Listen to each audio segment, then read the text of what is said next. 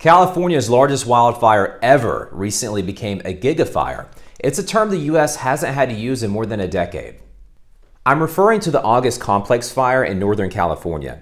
It's taken the top spot for the largest fire in California history and has now burned more than 1 million acres.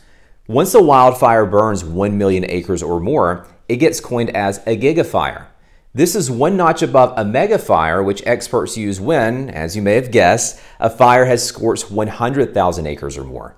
The country's most recent gigafire was the 2004 Taylor Complex fire in Alaska. Before that, it was the Yellowstone fires in 1988. So this is yet another unfortunate superlative for an already record-breaking fire season. The U.S. has had tens of thousands of fires this year. Many of these have been large wildfires, leading to more than 8.3 million acres burned, way more than we'd see in a normal year. Half of that 8.3 million has occurred in California alone, making this year the state's worst year on record according to CAL FIRE. And speaking of the history books, this fire season has not only given way to the largest fire ever in California, it's also produced 5 of the 6 largest fires on record for the state.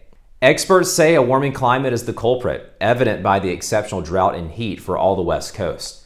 We have a lot of fire season left to go too, and conditions, unfortunately, aren't set to improve anytime soon.